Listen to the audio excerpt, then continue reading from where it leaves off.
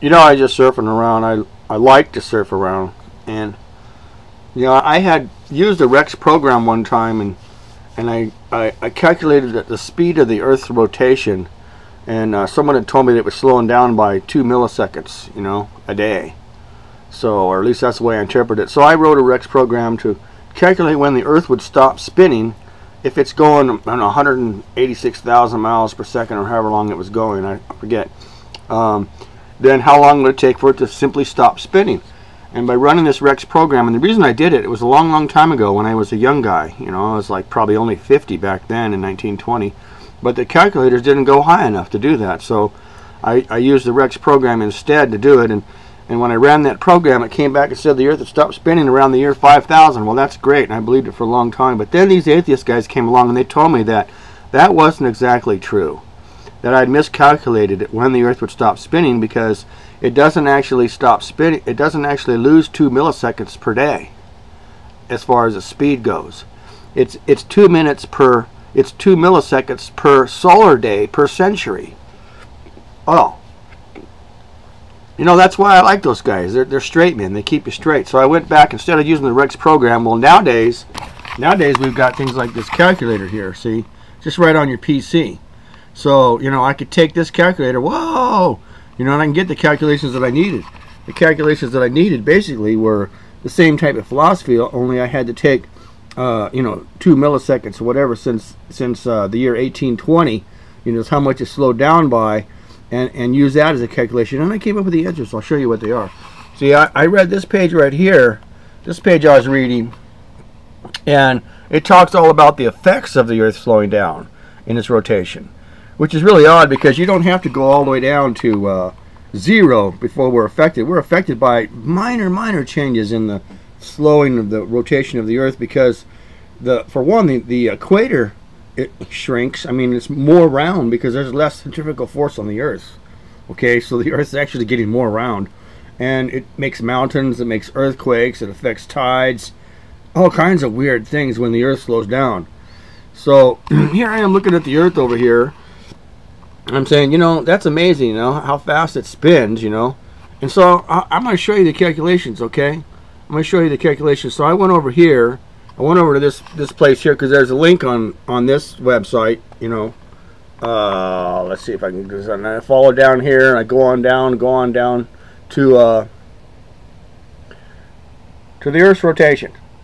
Okay, so I click on Earth's rotation. And what happens is, it sits there and thinks for about an hour and a half.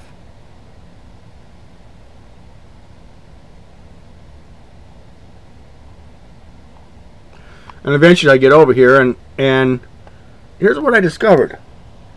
Okay, 2012, that's where it is, where we are right now approximately, plus 714,286. In that year, the Earth will not rotate anymore, which means the night will never end for half of the world. You know, and then look at this calculations.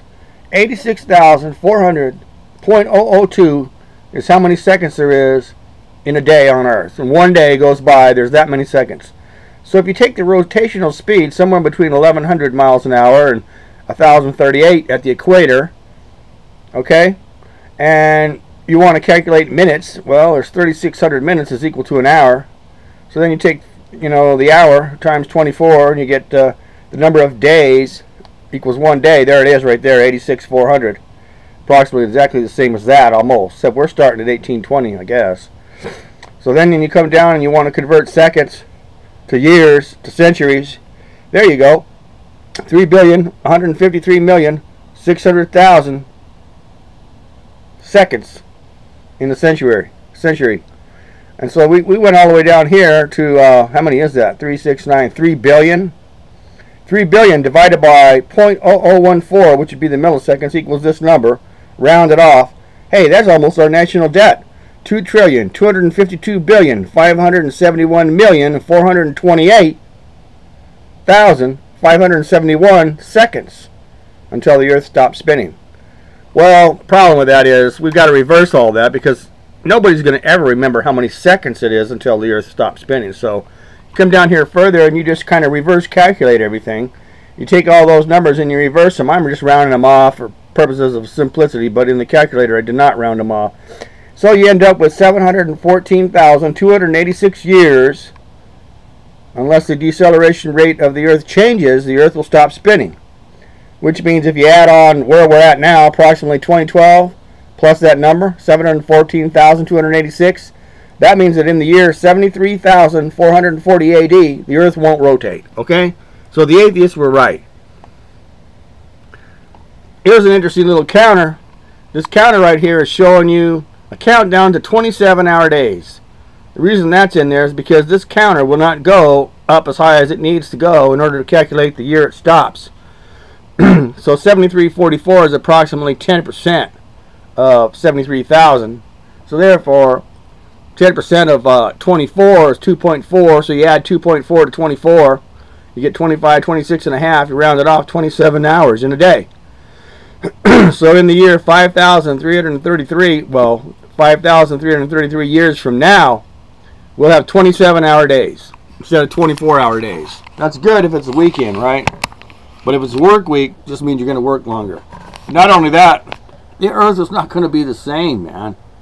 If the Earth slows down by 10% of its current rotation, who knows what this Earth is going to look like? So yeah, I do believe that there is changes in weather going on. But they're not related to mankind, man. It doesn't matter whether or not I drive an SUV, okay? The Earth is slowing down. And the only way I can speed it up is if this was the actual rotation, I suppose I could mount like rockets and point them all in this direction and fire them off and, you know, help just speed the Earth up. Hey, they actually use atomic clocks and things like that to look at the rotation of the Earth, and they use that to calculate stars and where they are and their navigation systems and how far they have to go to send a satellite into space. You think if we're going to go 1,000,000 light years out in space, we're not going to accommodate for the speed of the Earth and how fast it's going when you take off? Believe me, you go research it, you'll find out. That stuff is fact, man. The only thing I wanted to learn was when. I like to know when, you know, wouldn't you? Well, thanks for listening.